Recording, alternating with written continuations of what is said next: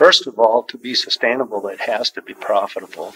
You know, if we can't generate a reasonable profit to be able to provide for our family and to, you know, plant another crop the following year, it just won't be sustainable in the long term.